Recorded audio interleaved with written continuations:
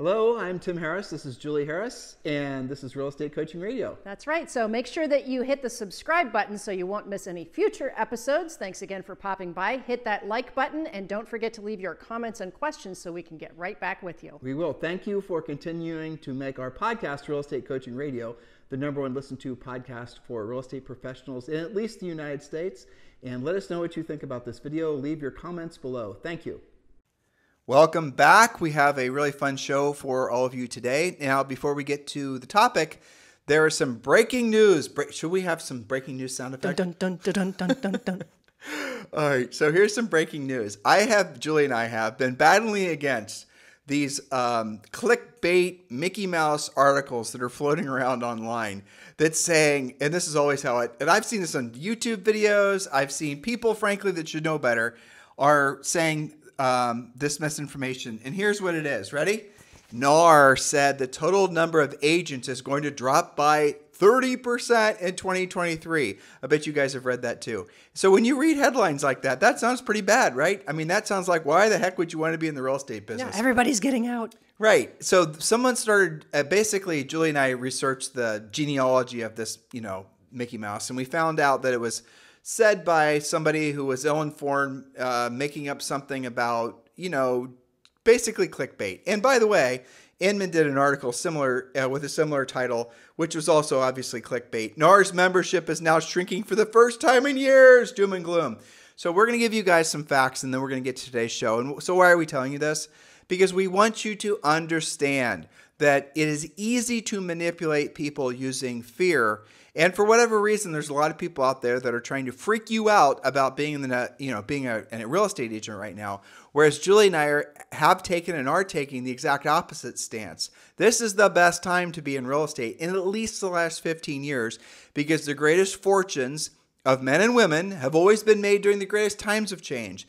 And guys, right now, if you have a skills-based and, frankly, people-helping based approach to your real estate business, you will make a fortune. How do I know? Because we have thousands of coaching clients that are doing just that. So here are some facts. And forgive me for those of you who want to believe the sky is falling. It is not falling. NAR did not say that there was going to be a 30% drop in agents in 2023. And here's the actual fact. This is from today. NAR monthly membership report said 1.5 million. There's 1.5 million members of the National Association of Realtors, up from 1.53 million members last month. But year over year, there was a decrease of less than 1%, of 0.66% decrease in members. So indeed, the sky is not falling. At the end of 2022, the total number of NAR members was 1.58 million members. Okay, I want you to remember this because, again, that is certainly not a 30% decrease. And by the way, that's less than a 3% decrease. Julie figured it out as a 2.8% decrease, not 30%. And at the peak, just for those of you guys who are wonkish about this stuff like Julie and I, at the peak at the end, as in terms of the peak number of agents, rather the peak number of members of the National Association of Realtors, because not every real estate agent is a member of NAR, at the peak of 2022 was 1.58 million members. The point is, massive opportunity is happening right now for those of you who do not believe the sky is falling. So make sure you purge from your mind that you're not in the right place at the right time, because you absolutely are. And I guess from an opportunistic perspective, if your competitors are believing that tomorrow is not going to be better for versus today, they're certainly not going to learn the skills necessary to compete and, frankly, thrive in this market. And indeed, they will make their tomorrow worse than today. So keep all these things in mind and be your own best guru and start putting some very big moats, deep, deep, deep moats with lots of nasty alligators Yeah. and all kinds of things to protect your mindset, but also your approach to life and to real estate. Everybody seems to love a clickbaity doom and gloom headline. Don't be one of those people, because then what will happen is it adversely affects the actions you take today, which will lock in your tomorrow not being as good as what it otherwise could have been. And that is an absolute shame. And those, that way of thinking can last decades. We've seen it. So please don't let it happen to you. And if you are caught in the mire of the Mickey Mouse, this is your opportunity. This is your wake-up call. Change your direction urgently. All right, so off to the topic today, Julie, which is? Yes, we're talking about 12 easy ways to sell your listings fast. Now, why are we talking about that? Well, here's a fact for you.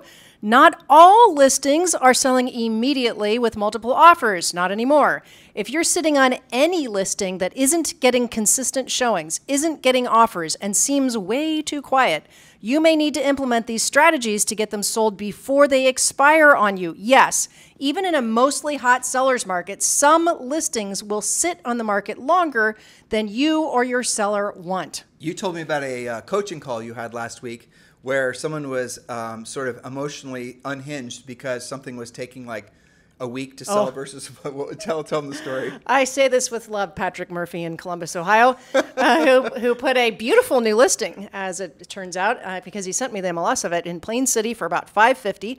Gorgeous new construction, and his comment was, well, I put it on last night. Where are my offers? Why aren't there offers? What's going on? I said, well, tomorrow's Sunday. Do an open house. Sell it yourself. So, that's showing you the expectation that we all have come to know, that you put it on Thursday, it's going to be sold with multiple offers by Sunday.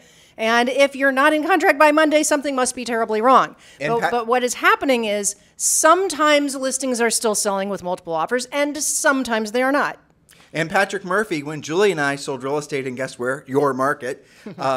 The average days in the market was 141 days, and most listings, it was like 60% of all listings would sell on the second or third listing agent. In other words, they expired. Yep. Julie and I could roll into listing appointments and essentially be proud that our average days in the market was only 61 days. Yeah. I told him that, but what was interesting is we talked about what was different there, aside from longer days in the market, et cetera, and that being normal. The difference is the expectation in the market. Because when things were longer for us, it had been like that for a while, and sellers were not, they would still start to freak out around about day 45 to 60, but it wasn't like on hour 4, right? Well, so why is Julie saying that? Think about what she's saying. You have to take an approach when dealing with sellers or buyers, for that matter, that is congruent with this market. And if you're not setting the expectation that it might be a bit of a relationship prior to them actually having the closing, then they will be disappointed. Your job is to head off their objections. It's kind of like using our pre-listing pack. Head off their objections before the house actually has been listed. You got to let them know what to expect. And by the way, as part of our coaching program, obviously we teach all of you guys how to do that. All right, Julie, let's roll into this. Yes. Okay. So the question to write down in your notes, I know a lot of our listeners take notes. Do you actually know all the unexpected ways to sell your listings quickly? Your mission is to make your listings stand out amongst the competition, even if there's only 2 or 3 competing with you. Why would a buyer choose your listing versus the one that's for sale down the street? Why would a buyer's agent choose yours to show today when there are 5 other choices, especially if there's new construction to show? Why buy your listing when there's, I just said that, new construction with builder incentives? All right, so we're going to go through these. These are 12 ways. We're going to go through them relatively quickly, and we'll hover on the ones that might be more complicated. You really, really meant that point about builder incentives. I really, really meant that. Super duper. Well, it does smell nicer in its stage, so you got to consider that. Okay, instead of or in addition to a price adjustment, depending on how long it's been around, right? Do any or all of the following. Number 1, seller to contribute $10,000, or if it's less expensive, $5,000 towards the buyer's closing costs. Now, why do you do this? This can help a buyer buy down the interest rate and lock it in at a potentially far lower rate than the going mortgage rate. This is paid at settlement and flows through the title agent or attorney closing the transaction. This can actually impact the buyer's payment more than the price. Okay, so how would you go about offering these incentives? You put them in the MLS. In some cases, you actually put it in the home brochure that when the co-ops are showing it or you're showing it to your own buyer, they can also then see the fact that buying this house is going to actually save the buyer whatever the amount of money is that the seller has pre-agreed to contribute towards the buyer's closing costs. Right, and they can, we're calling it closing costs, they can buy down the rate or not. The bottom line is it's less money out of the buyer's pocket. If they want to use it to buy down the rate, that's less payment out of their pocket. So you're giving them options. That's better than somebody else's listing. And remember, what we're doing here is we're showing you guys how you, can be more competitive with new construction, but really be more competitive with any of the other properties that are for sale. You are, most of you, except our friends in California and other markets in San Francisco and such, you guys are in really crazy hot sellers markets still. That, for the most part, is going to continue, but there will be pockets, and you will take listings, especially if you're following our listing process, where you might take something that actually doesn't sell itself in 22 seconds. In those cases, this this is going to be your plan of action in addition to what we offer in the coaching program. When you walk into, here's how maybe a way you should use this. When you're walking into a listing appointment and it's an expired, or maybe it's a house that's a little harder to sell, from having done your CMA. Maybe have these 12 points that you can present to the seller and let them know that this is our additional plan of action because of the nature of that individual home's market. There you go. Point number 2, you could have your seller pay for 1 year or even 2 years of a buyer's homeowners association dues. Again, paid from the seller's proceeds at closing. If the monthly HOA is $300, then maybe a $3,600 HOA credit from the seller would be better than a $5,000 price reduction. Again, you're going to put this in your MLS description in your agent comments. It would at least make your listing stand out in the MLS. Perhaps you end up doing both instead of a $10,000 reduction. See how we're being creative. Okay, point number 3. Your seller might pay 1 year of property taxes for the buyer. You just said something really good, Julie. You just blazed over sorry. it. So Julie said, and I want you to think about this. Let's say the house is $10,000 overpriced, but you can offer the buyer to pay the buyer's closing cost or contribute money towards buying their interest rate down on their mortgage. And you can agree to pay their HOA and not reduce the price. Yes, I know it's still contributing money to the buyer, but it'll make the house more marketable because the buyer and the buyer's agent's going to see there's more incentives to sell that particular listing, maybe even more so than reducing the price by $10,000. Because reducing the price by $10,000 does not have nearly as much impact as, say, for example, doing Julie's first idea, which is buying down the interest rate, or maybe even having the seller pay the homeowner's fees for the next year or two. Then like a $10,000 reduction is barely noticeable in a monthly payment, assuming they're taking a loan. Those other two things, that's actual cash flow. You guys get it? Be creative. Point number 3. It's tangible, right? Okay, so point number 3, seller could pay a year of property taxes for the buyer, paid at closing by the seller. Similar concept to our previous points, but depends on how much we're talking about. If it's too much, you could do a 6-month tax credit. That could work as well. And of course, all this is disclosed. There's no monkey business that we're suggesting here. Point number 4, Julie. If the house has condition issues, consider a decorating allowance to be escrowed at closing by the seller for the buyer. Always get feedback so you know if decorating is actually the issue. If a buyer loves the house but just can't live with that carpet, the seller can give a carpet allotment, for example, and get that buyer to buy. That said, it's always a good idea to have the house completely conditioned, especially if it's a tougher market, prior to putting the house for sale. Because frankly, a lot of people, if they don't like the condition of something, won't even stick around to read the fact that there's a decorating allowance. Yes. Now, this particular thing where you give the allotment, that helps sellers that don't have the cash to do those repairs or don't want to spend the cash to do those repairs, but you continually get that same objection. You can do an allotment. Okay, and again, this is in addition to or instead of price reductions. Point number 5, pay for 2 years of a home warranty for the buyer. Make sure this is included in the comments. This is a pretty inexpensive perk, costing about $450 for a year of coverage.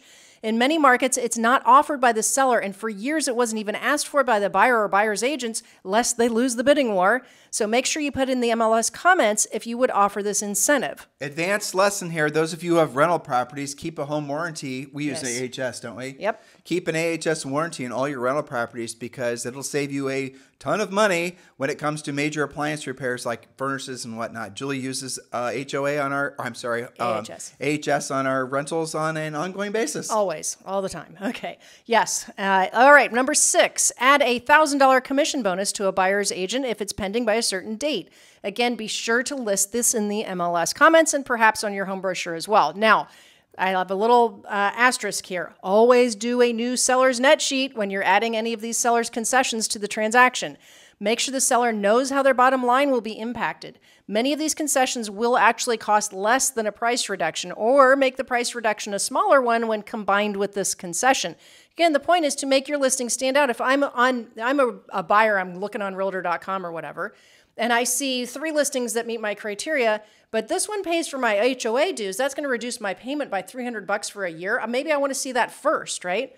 So, for example, some of you guys get get a little worked up when there's an idea of a buyer's agent's commission or a buyer's agent's incentive, and I'll just summarize by quoting Charlie Munger, of course. Yep. Show me the incentive, and I'll show you the result. So I'm not, and Julie and I aren't suggesting that you're going to, like you as a buyer's agent, aren't going to sell one home over another because there's an incentive.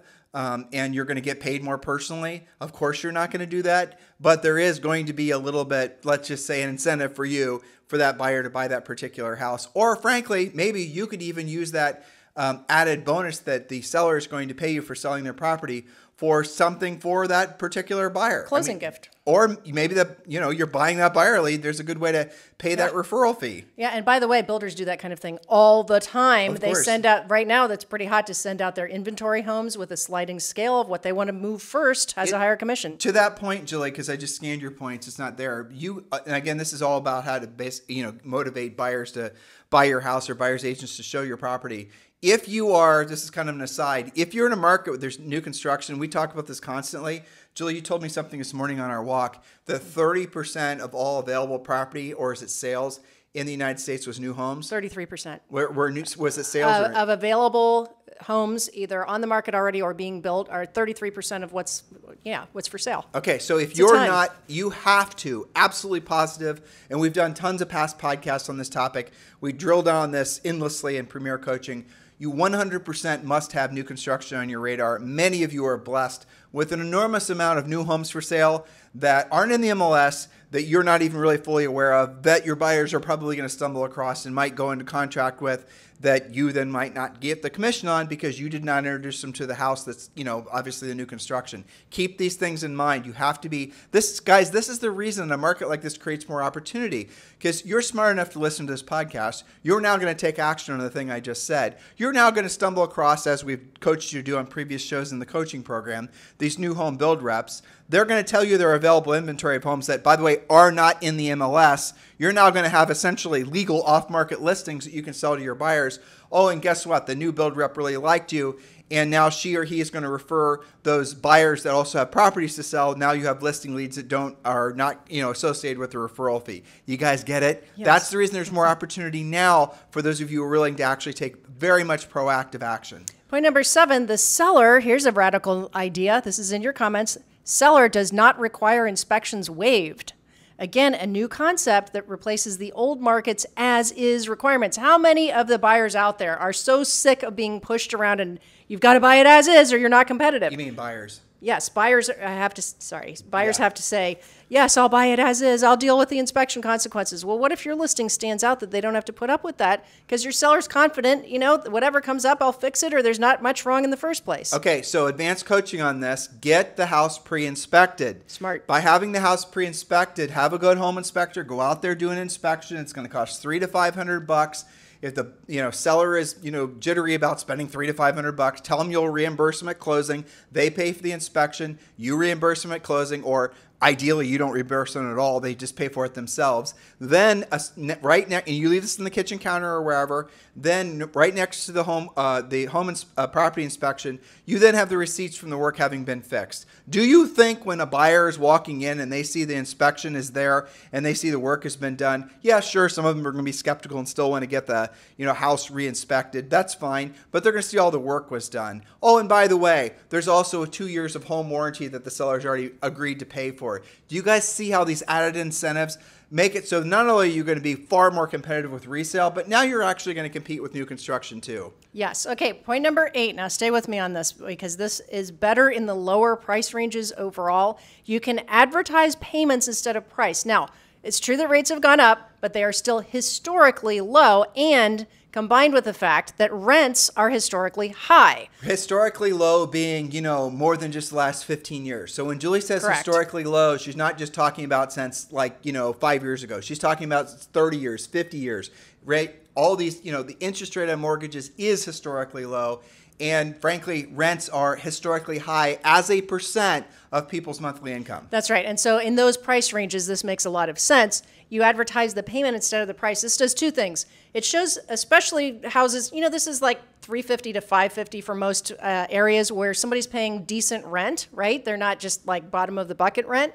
So they can compare and they can say, well, I can't believe I could buy a house for $450 for what I'm already paying in rent. That does one thing. But it's also good for the agent because when you advertise the price, they're going to call you to find out the actual price. We're only going through point 10, That's just so fine. you know. Okay, so next we have point number 9. Have your favorite lender create a rate sheet to give away at showings, open houses, and on your home brochures.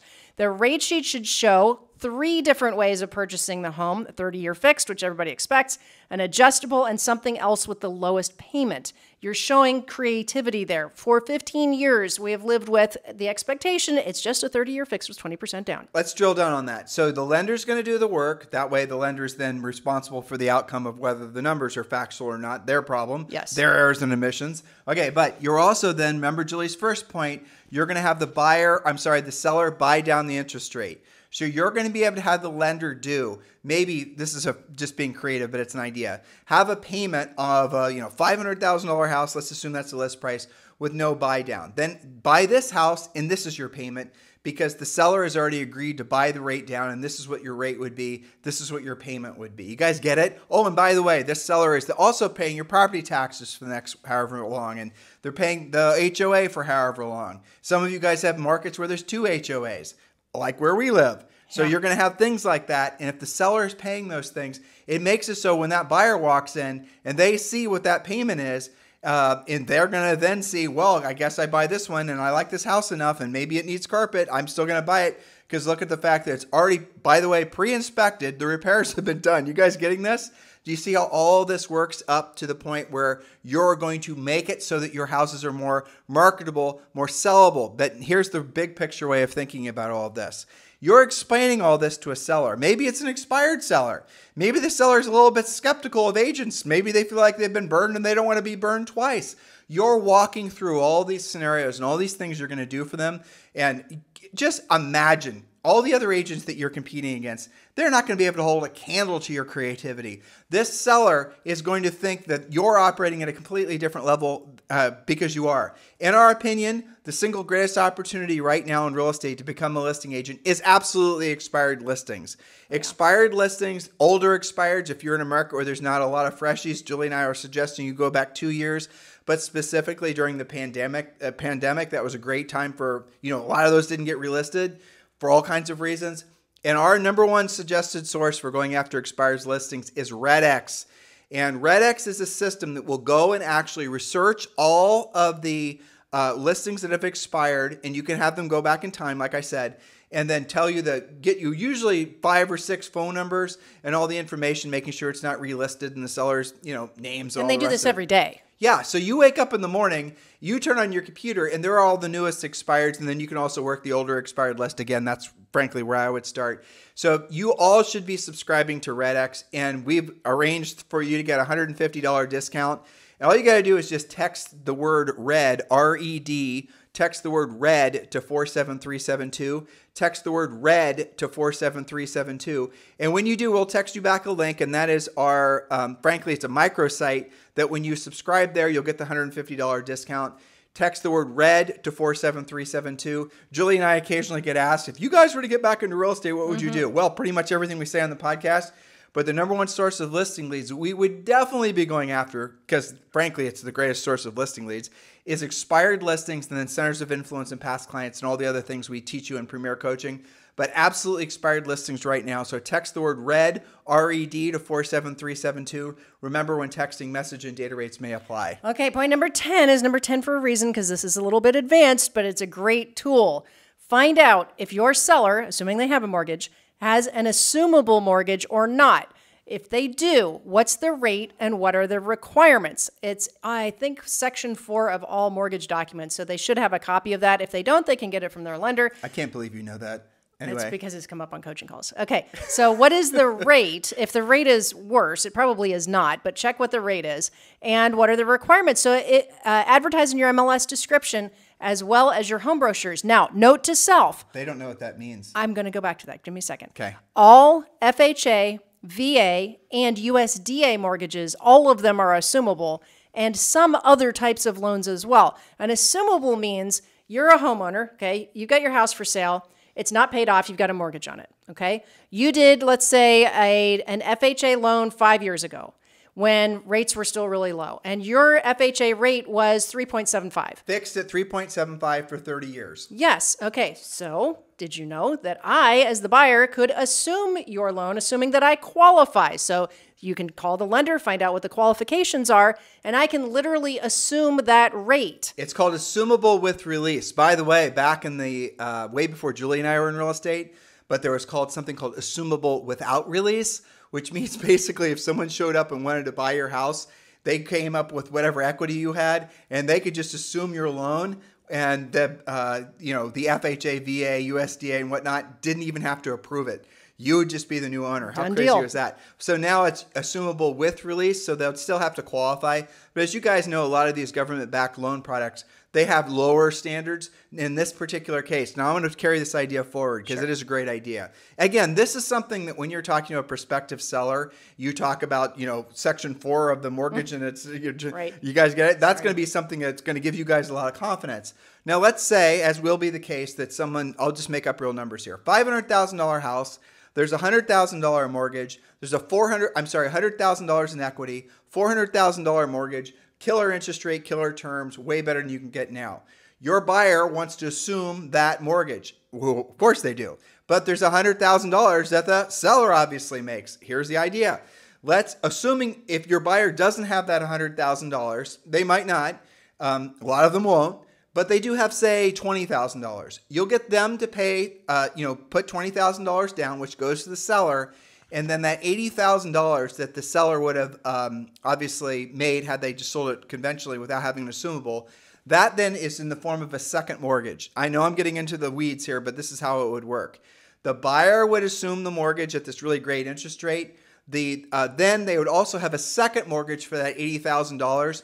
And you can amortize that over 30 years. You can put a 7-year balloon on that, whatever. And what will generally happen is the house will inflate or appreciate to the point where then the buyer might, frankly, refinance it, though I doubt if rates are going to be lower in the future. Or the actual mortgagee, the owner who now has that $80,000 loan, might, because they like the interest rate. You're going to have to pay the interest rate on that second. It's going to have to be better than whatever they can get in T-bills. So it's going to have to probably be, 6 or 7%.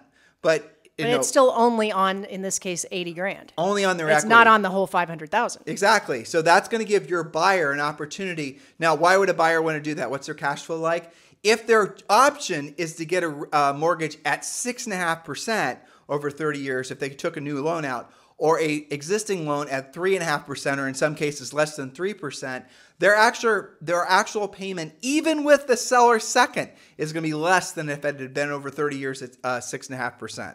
You guys following me on all this? I know this is a little advanced. That's why it's number 10. That's the reason it's number 10. But don't you think your listing would be more attractive? Even if they don't actually follow through with the whole assumable, you're going to be the first one to get shown versus 5 other houses that don't have that option. The buyer's going to at least consider it, right? They're going to at least compare their options of their payments. Well, I love being a listing agent, right? That was my only thing I really liked about real estate.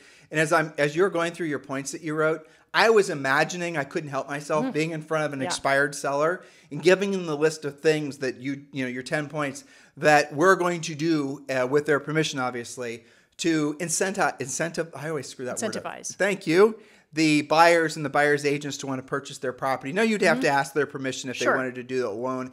And I'll tell you what most sellers will say. They'll say it depends on the buyer, and that's a good answer. Yeah. And a lot of times you'd be surprised. A lot of sellers, especially older people, frankly, would be more than happy to do a second for the buyer, because the interest rate on that loan is going to be greater than what they're going to get in CDs or treasury bills or bonds or whatever. And it is a recorded lien on the property, so we're not doing any monkey business here. That it's just that the homeowner, the seller, is a private mortgage holder, and that all happens at title. Yep. So an experienced title company will know exactly how to file all that. Right. This is the way that you set yourself apart in this marketplace. Just having these points should give you confidence. Then from that confidence, because you have the knowledge, I bet you're feeling motivated. That's how true motivation happens, guys. You don't work on your mindset. I talked about this the other day. Some of you commented that you appreciated that because you've been working on your mindset and reading every self-help book known to man.